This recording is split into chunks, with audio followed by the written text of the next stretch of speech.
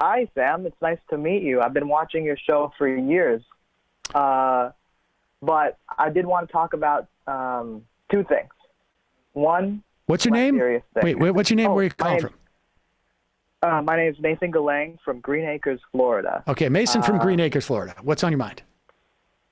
Yeah, so two things. One, online, political, not too important, and two, local politics and real world elections and all that stuff. But first one, I'm sure you guys interacted with a lot of the Jimmy Dore left, the Dumdum left, as they've been called. But no, and I think you guys have made this clear as well. They seem to really be pushing this real right-wing direction. But it's so sad seeing like real people or formerly real people go hard on this grift, and they change their personality 180. Recently, I had a debate with this guy, Jackson Hinkle. I don't know if you heard of him. He's just an orbiter. And I asked him a simple An arbiter? Orbiter. Yeah, a Jimmy Dore orbiter. That means like they're in the orbit of Jimmy Dore. They just follow the trends and all that stuff. Okay. Anti-vax, all that, anti-justice Dems. So I asked him, because he knows people in the People's Party. He supports the People's Party. Is that People's Party still around? I haven't heard much about them lately. Honestly, they're a glorified email list. That's all they are. Okay. I asked them, do you guys have any campaigns ready? Do you guys have anything? Surely they must have a candidate by now, right? I mean, Yeah.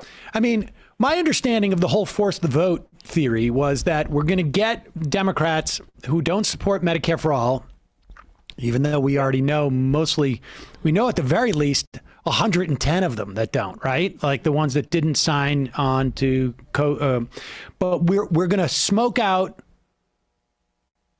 I guess, them. I mean, because if you know it's going to fail and you've already signed co-sponsored the bill, why wouldn't you vote for it? But maybe there was one or two who wouldn't. And they're going to run primaries against those people. Surely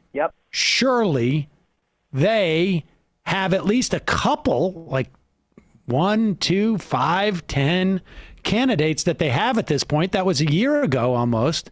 Yep. That they are ready to primary those Democrats. I'm all in favor of a primary of the Democrats. And you're telling me they have none? Yep. He replied with my two questions for him. I asked him, you guys have any candidates or any ballot access? And he said, no, we don't have any candidates. I don't really keep up with the party leadership, even though I know the founder and I know all the leaders and I promote it and all that stuff. I don't know anybody that's running. And then he also said, we don't have ballot access because that's really hard. You have to get a lot of signatures. And it's almost like you're running a party. So no, of course you're going to have to put in the work. What are you doing?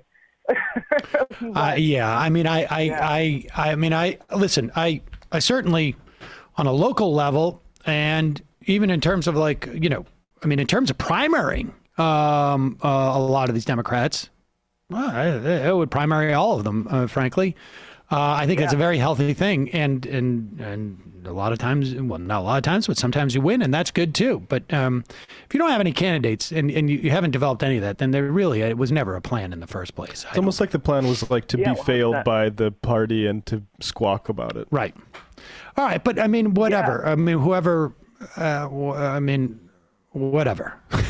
I mean, I'm not even sure that they're the dumb left anymore as much as they are just the dumb. Frankly, they're just extensions of the right, essentially. Yeah, I mean, I think they're just it's a different sort of like I don't know. It's just a branding exercise that is may help them with their shows or whatnot and their Patreons or whatever it is. What? Yeah, that makes a perfect transition to my other subject. I'm actually running for local office in my city. And it's a lot of momentum. I'm going to have a kickoff party later this week on Sunday. And I think it's interesting because I went through that process of qualifying. It's a bit complicated. It's a little overwhelming, especially for new people. But I'm in a nonpartisan city. So even though I'm a Democrat, I don't have to be approved by the party. I don't have the primary. I'm just in. Oh, good. I just need to talk to people. People have reached out. Different groups have reached out. A lot of stuff. And it made me realize these people, if they were serious, why are they not running in these local elections, these smaller elections where they have towns of like 40,000, nonpartisan, all that stuff, where you have a chance, where you're not tied to the D or R next to your name. But then they're not serious. And you're building a political base that you can migrate. I don't know what your plans are, but you win locally. Then maybe you run for Congress, or maybe you run for state Senate, and you run for Congress, and you're building a base. And at one point, you have an asset that you can bring to a party and leverage their support, because you have support, pre-existing support. I mean, there's good for you. Well, do you have a website or something like that? We can plug it. Yeah. Here, I'll get the link to that. I'll put it in the chat. It's nathangalang.polyengine.com. I'm putting the donate link in the chat because I need that. Okay. Obviously, not a lot of big money coming in, but that's okay. All right. I'll put in the work. That's the most important. All right. Well, good luck. Keep us updated. Send us an email. Absolutely. All right. Yeah, for sure. All right. Thanks. Thank you for having me on. Appreciate it.